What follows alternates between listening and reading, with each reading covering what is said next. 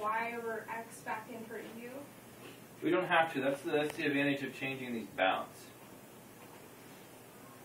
Okay, I probably won't change the bounds. Then yeah, you would have to do. Then I can put it back in, and right. then I can solve the function out. And you'll get the same thing. You'll end up with this. Okay. I don't know why that's hard. And then you end up with negative 2e to the y over 2 plus e to the y from 0 to 1.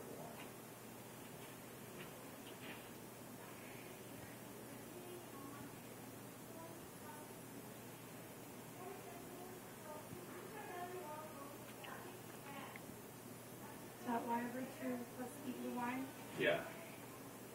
So you end up with negative 2e to the 1/2 plus e minus makes it plus 2e to the plus 2 minus 1.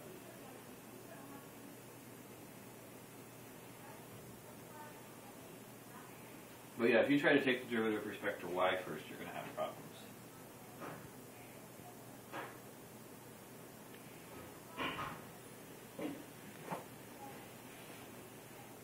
Why is it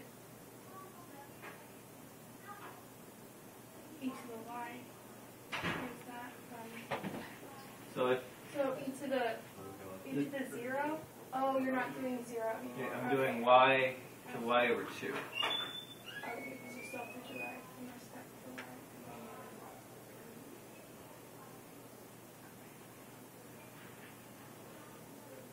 Does that make sense?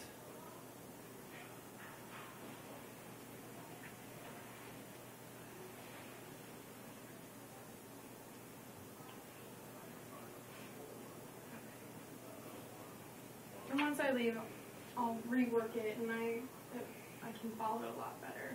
That's kind of why I need a little bit of a break before I take That's it. fine. Okay, and then, do you know what these answers are supposed to be? If I'm doing it right? For which one? I don't know. This is the first time I've. I think 48 was right here. Right here. Yeah. Let's see, so you took derivative with respect to y.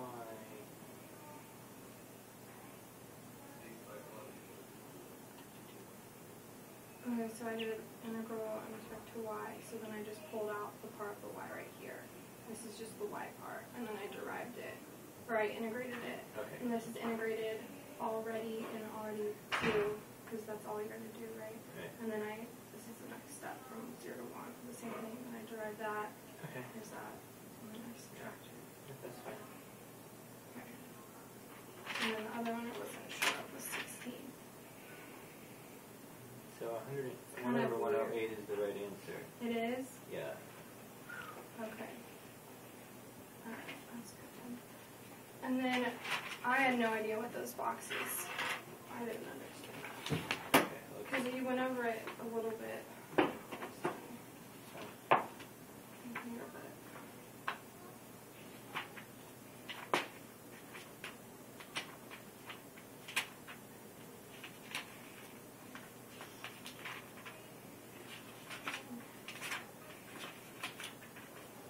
So you're doing number 2? yeah. Okay. So you're trying to find the volume of this guy. And so what this is telling you here is this top part is that z equals 6 minus x. That's the top. And you want the volume underneath this surface. What top part? What do you Like mean? the top of whatever the shape this is. Okay. So this part, the top plane or top side is the z equals 6 minus x. Okay.